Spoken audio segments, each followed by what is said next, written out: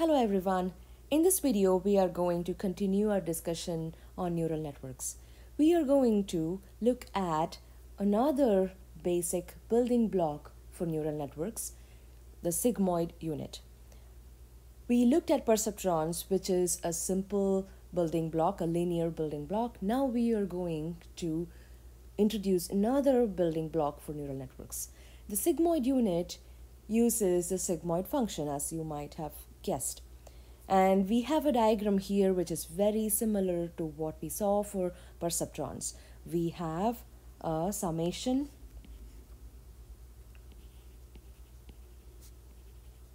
part similar to the perceptrons, and instead of the activation we have a sigmoid function which operates on the summation. So we have all the features on the far left, their weights on the edges,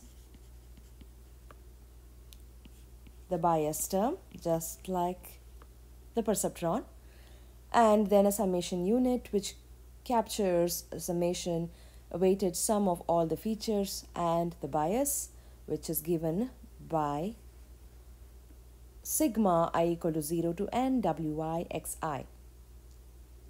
And we call this quantity to be net, and we'll use net when we derive the update for the sigmoid unit.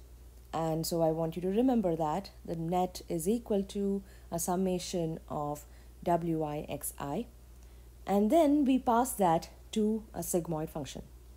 And now our sigmoid, the output of the sigmoid, is given by O is equal to sigmoid, which is given by the symbol. This is the sigmoid function.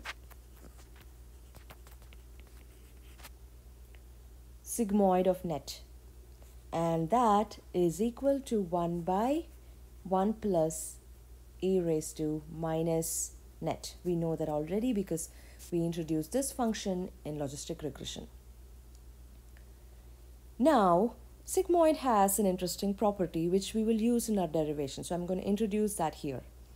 So the sigmoid function, any sigmoid function, sigmoid of x, is given by 1 by 1 plus e raised to minus x.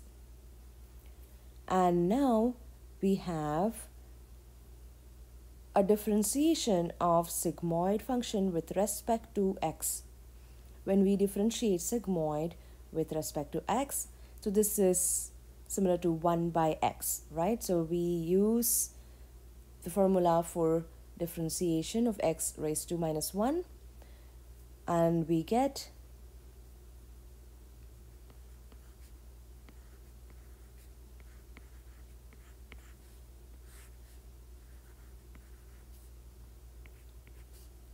minus 1 by 1 plus e raised to minus x the whole square.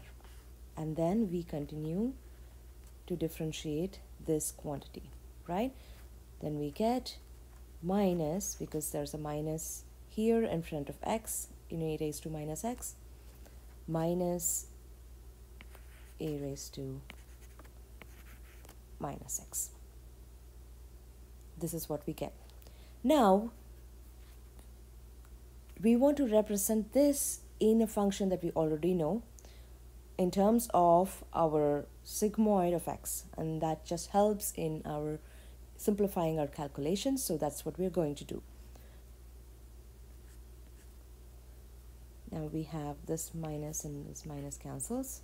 So we have e raised to minus x by 1 plus e raised to minus x the whole square. Now we can write this as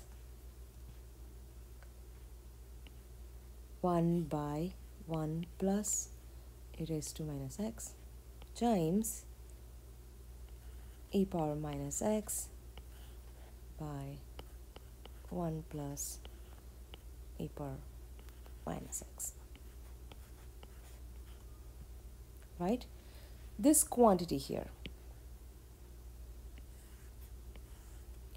This quantity here is nothing but sigmoid of x. We know that already, right?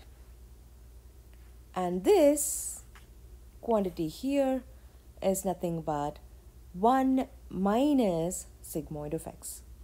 So that's why we get this, the differentiation of sigmoid of x with respect to x to be equal to sigmoid of x, this quantity, times 1 minus sigmoid of x, this quantity.